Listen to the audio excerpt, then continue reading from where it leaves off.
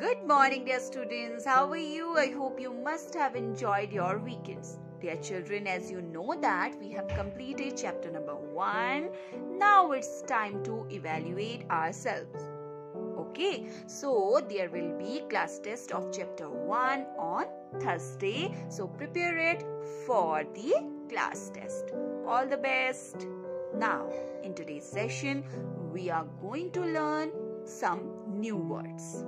It's chapter number 2, Mayura the Peacock.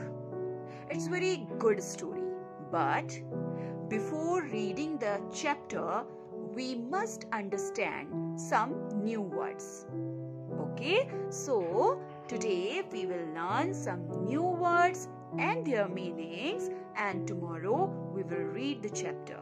Understood?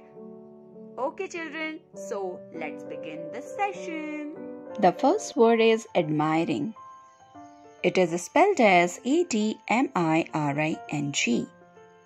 In other words, we can say appreciating.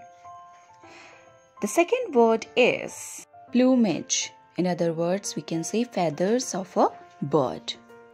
The third word is maintaining. It is spelled as M-A-I-N-T-A-I-N-I-N-G. In other words, we can say continuing to look after something. The next word is reasoned. It is spelled as R-E-A-S-O-N-E-T. In other words, we can say gave suitable reason about something. The next word is strutted. It is spelled as S-T-R-U-T-T-E-D. In other words, we can say to walk in a proud way with one's back straight and head up like this. The next word is gazed. It is spelled as G-A-Z-E-D. In other words, we can say stared or looked fixedly. The next word is exclaim. It is spelled as E-X-C-L-A-I-M. In other words, we can say to shout in excitement or happiness. The next word is preenings. It is spelled as P-R-E-E-N-I-G. Or we can say cleaning the feathers with the beak. The next word is handsome. It is spelled as H-A-N-D-S-O-M-E, handsome. In other words, we can say good looking. The next word is water polo. W-A-T-E-R, water, P-O-L-O, polo. It's a game played in water with a ball. The next word is flattened. It is spelled as F-L-A-T-T-E-N-E-D.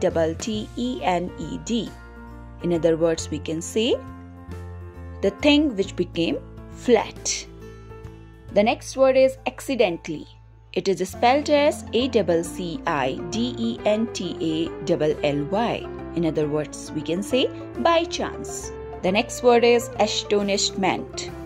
It is spelled as A-S-T-O-N-I-S-H-M-E-N-T, which means surprise. The next word is whiz. Whiz. It is spelled as W-H-I-Z. In other words, we can say to move quickly through the air with a whistling or buzzing sound. The next word is slid. It is spelled as S-L-I-D. In other words, we can say slipped. S-L-I-P-P-E-D. So children, that's all for today. Thank you so much. Have a nice day. See you in tomorrow's session. Bye-bye.